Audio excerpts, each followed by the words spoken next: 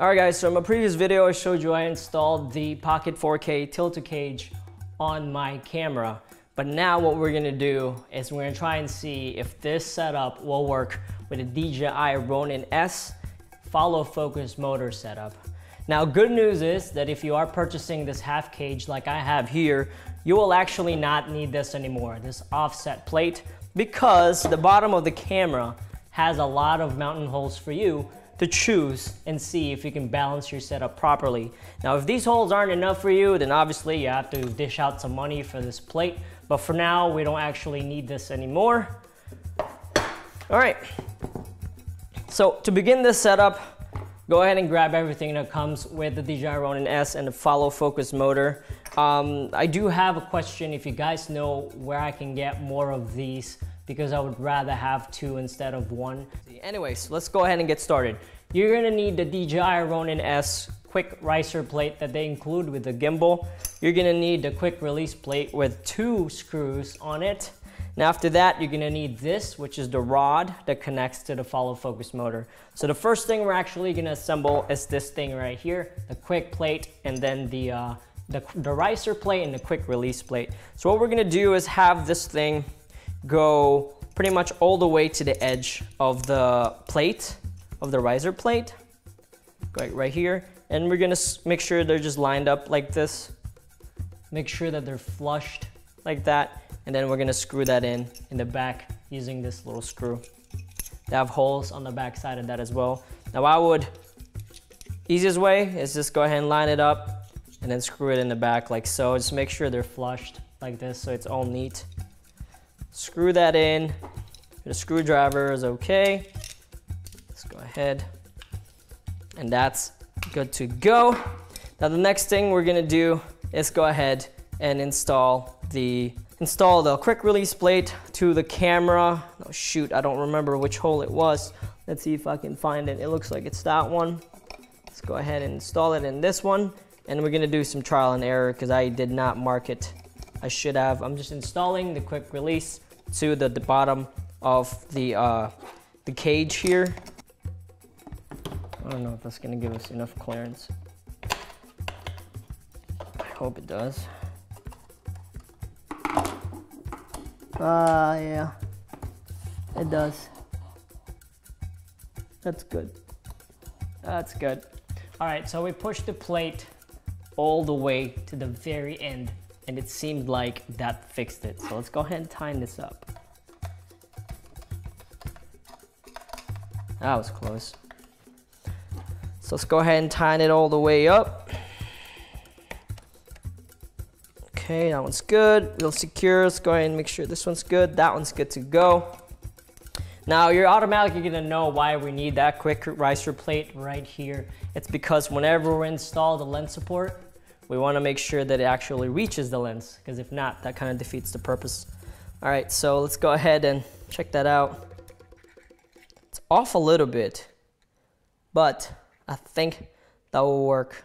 All right, so what I'm gonna do now is install the rod support. Now, as you all know, the camera is left heavy, so I'm gonna try and install this on the opposite side of the heavy side. So that's gonna be here by the battery. Let's go ahead and put this here.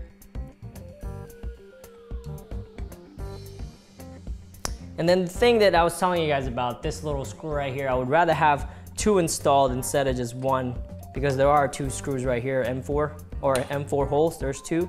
So I wanna use 2, but for now we'll just use 1.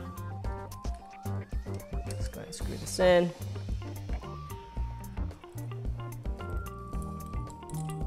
Okay. Screw this. This right here seems a lot better already. It looks better. Everything is flushed. Everything looks good. So we'll see what happens here. So after that's done, the next thing we're gonna do, like I said, is install the little support. There we go. So I'm gonna find a little screw, thumb screw that comes with it. Things like this. All right, or is it the other way around? Let's try it this way because the logo. So I'm gonna have it line up. So right here, okay. Have it lined up perfectly like that. All right, just tighten it up a little bit right here.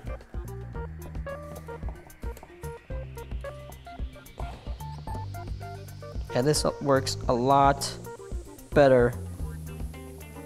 This looks a lot better, feels a lot better than the previous setup we have.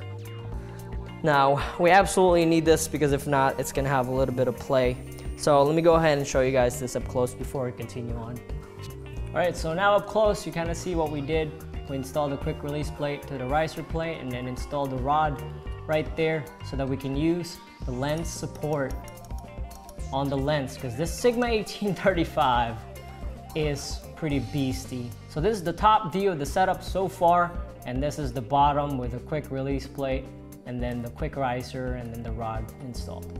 So let's go ahead and continue on. Continuing on with the setup, we'll install the DJI focus motor. Let's go ahead and remove this for now. Put this here. Loosen it up a little bit.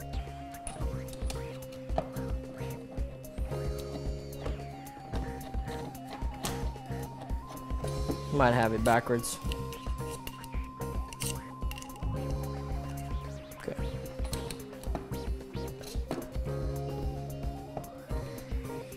All right. I'm gonna need to move this rod that way.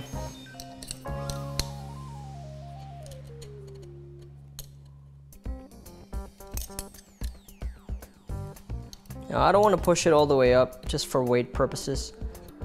Try to help the gimbal in balance as much as you can, so just don't push everything to the front because the lens is already front heavy.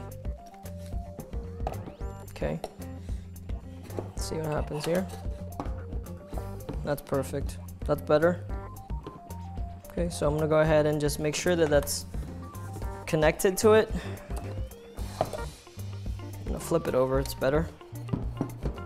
Okay, make sure the teeth is synced in. Okay, then we're gonna tighten it up. Push it. All right.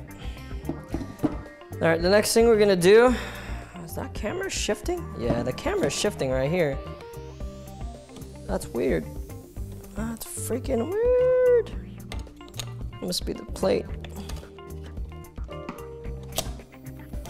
Yeah, the plate is shifting. All right, so obviously gonna fine tune this stuff. It's shifted whenever I installed the follow focus ring, so we're gonna straighten it out. I must have pushed it a little bit too much. This baby bag on there. That was close. Scary.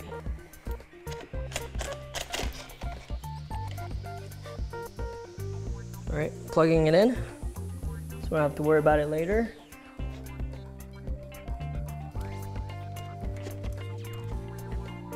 All right, I'm backing it up so you can see it better. Let's try this again. Balancing it.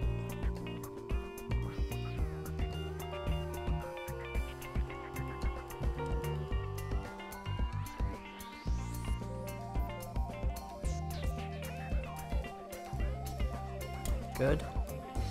Side to side's good. Skip front back.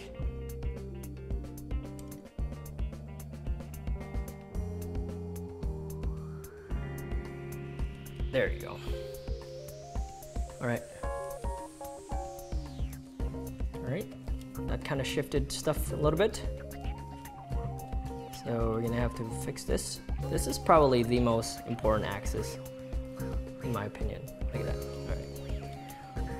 Looking good. Okay. Falling forward, that means we're gonna move back. Too much. Too much.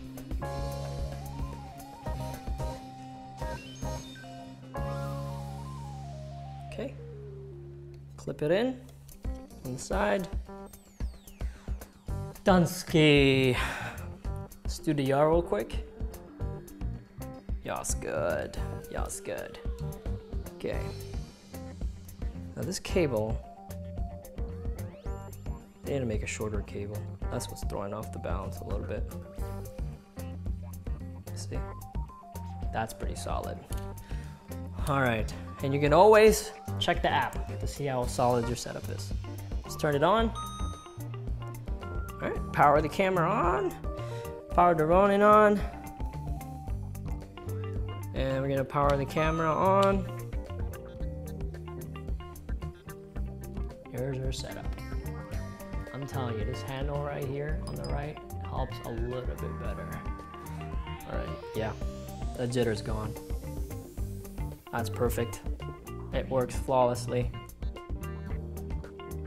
Really nice. All right. Okay, guys.